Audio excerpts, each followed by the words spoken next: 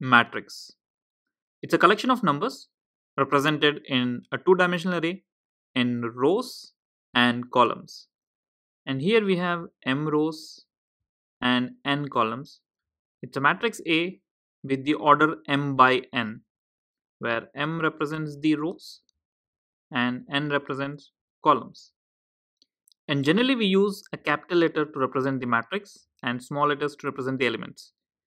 If I have an element A with position ij, here I represents row and j represents the column position. Let's take an example to understand this. Here we have three matrices P, Q and R. P has three rows 1, 2 and 3 and three columns 1, 2 and 3. Therefore we write P as 3 by 3. And look at Q. Q has 1, 2, 3. 3 rows and one single column. Therefore we're going to write Q 3 by 1. On the same lines, R will be 2 by 3 because 2 rows and 3 columns. And suppose I want to find an element, maybe some P 2, 1. So P 2, 1 means the element in second row, first element. So second row, first column. So this is the element. Therefore this is 3. And maybe here I want to find Q 3, 1.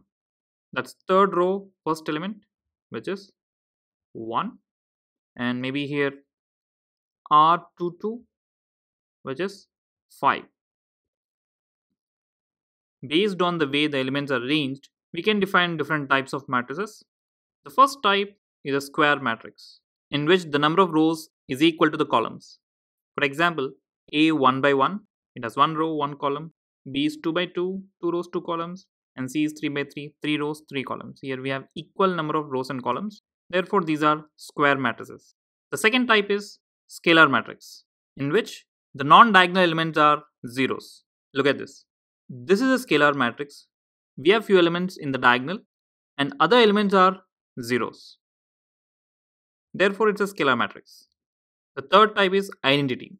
It's basically a scalar matrix with the diagonal elements as 1. This is an identity matrix of order 2 and this is an identity matrix of order 3. The fourth type is a null matrix where all elements are zeros. This is a null matrix of order 2 and this is a null matrix of order 3. The next one is upper triangular matrix.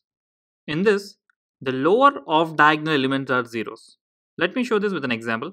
In this matrix, the elements lower than the diagonal elements are zeros.